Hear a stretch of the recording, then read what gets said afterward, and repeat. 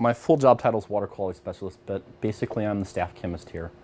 I'm responsible for designing all of our methods for analyzing for different parameters that are in the water. Mostly we're interested in the nitrogen cycle. The fish are swimming in the same water that they happen to be going to the bathroom in. So if you don't have lots and lots of clean water flushing through, one of the concerns is having ammonia buildup. I use math pretty much every day. Every type of measurement you do, you have to understand some type of math. It's used here at the aquarium, figuring out concentrations of a parameter of a flow rate. We'll go out in the morning, we'll collect all of our samples, we'll bring them back and we'll run various tests. This particular test happens to be a nitrite analysis. Once a month I run a new standard curve so I can compare known values to unknown values. So in this rack over here, starting in the beginning, these are blanks and these are known standards. That's why this one's really, really dark. The darker the color, the more nitrite that's in the sample. We use what is called an auto sampler. We put them in racks here. This is the auto sampler here. Under computer control, this needle will drive around and it'll be lowered into one of these tubes.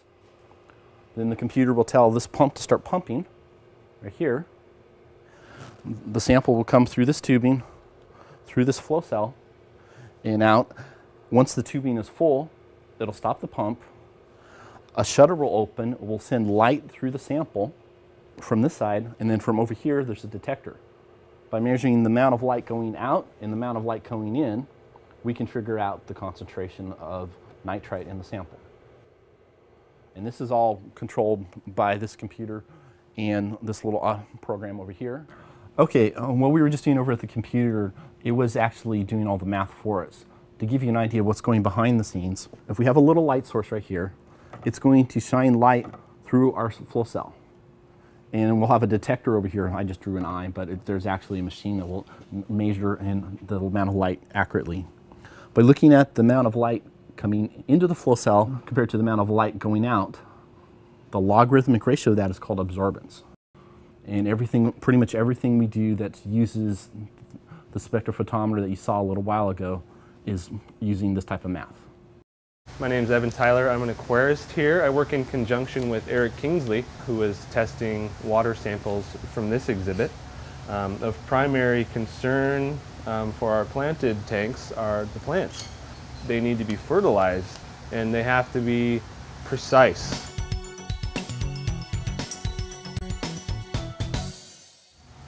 We did a conversion from 400 gallons to liters. We discovered that there are 1,514 liters in 400 gallons.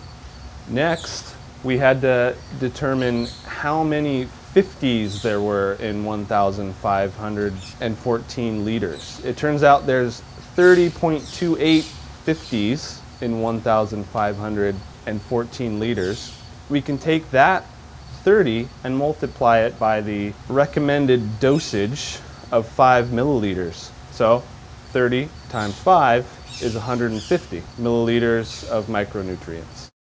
If any of you students out there ever think you might be interested in a job in marine chemistry or aquarium industry, definitely take the math. I use algebra, I use calculus all the time. It's actually very useful. Math is used everywhere in the world, and especially in jobs like this. Personally, for me, it's how I make my living, and I wouldn't be doing it if I didn't think it was fun.